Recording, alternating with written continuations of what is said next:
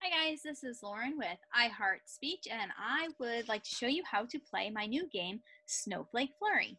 So if you're playing digitally with your kids, you can open up this document either in Keynote or in PowerPoint, and I would open up to page 3, and you can either pre-select the activity or the words for the activity, or you can do it with the child. A lot of times I do it with the kiddo, so they're practicing the words that they want. I'll give them 9, 10, 11 options, and then they get to pick.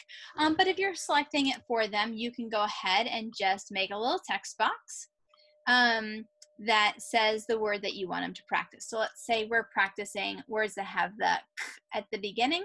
Then I would say can, and I would say cow, and whoops, and I would say kite, and I would go around and I would fill in a word for each of those. If my kiddo is not a reader, then you can use your shape tool to do the different pictures. And so I would do cow, and I would do kite, and sometimes I don't have pictures, so we just sort of make it up. But I would add the pictures so that the kiddo knows what the word is. And so then you roll your dice, and let's pretend we rolled a 2. Then we would move our number 2 dot there, and we would say our word. They roll a 3, we move our number 3 dot there, and they say a word. They roll a 3 again, we say kite again, and we put the dot there. We roll a 1, and we always start at the tip of the snowflake, and we move our way towards the middle. And so we can do it for all the different numbers, all the way in, whatever number they roll as they go, practicing our words or our sounds or our sentences or whatever we're working on. They could be sight words, they could be anything. You can work on any skill with this.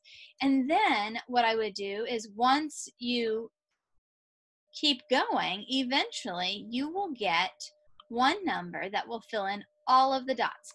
And then I typically wait until they get it one more time. So I've had it where we have 2 or 3 lines that are filled all the way till this very last dot. And then, so now we're waiting. Is it going to be 1? Is it going to be 3? And then all of a sudden, oh my goodness, we keep getting a bunch of 5s. And so now we have 1 and 3 and 5, and the anticipation is building, and they can't wait to see like which one is going to be the winner. And then you roll it, and it's a 3. Ta-da! So 3 is the winner. It fills in the big dot. So you can just copy and paste and make the dot the giant size and cover up the middle of your snowflake, and they love it. And sometimes they'll kind of cheat, and they'll be like, it was a 3, and you're like, okay, all right, that was a 3. But if that's the word they want to practice, I'll tell you, I think 3s and 5s seem to be the numbers that we roll the most. So it'd be interesting to see what numbers you guys roll the most, and see what color dot fills in your snowflake. But then if you want to keep practicing, if they're like, well, lots of my kids want to fill in the entire snowflake.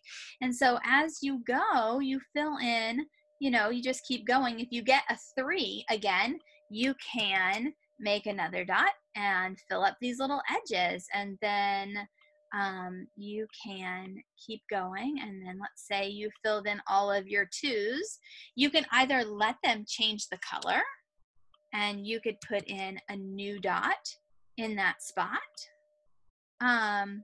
Or you can, so now I'll have a pink dot, and I like pink. You can let them fill in the outside dots, and it can be any colors they want. And the same thing for if it is a printed version. For the printed version, you can just do whatever color they want. And so right here I have a purple marker and a pink marker and an orange marker. So they roll the number, they get a 2. I still start off with my Dot, that's the farthest away. They roll again, they get another 2, I fill in another dot.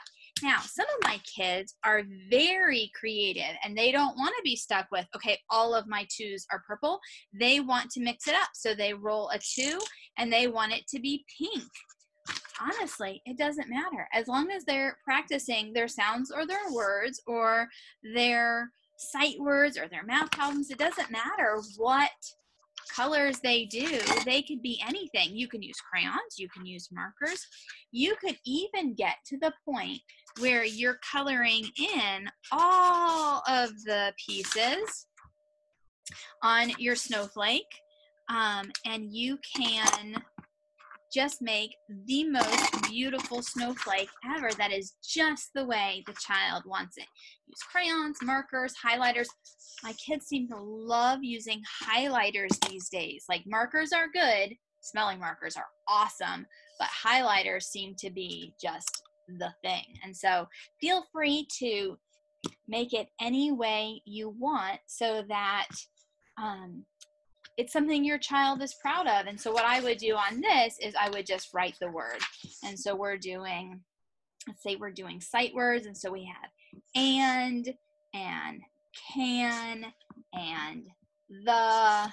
And so I would write the sight words all around next to the number, so that when they roll the 3, you point to the sight word and they say the. And it's a whole lot more fun than holding up a flashcard and saying the.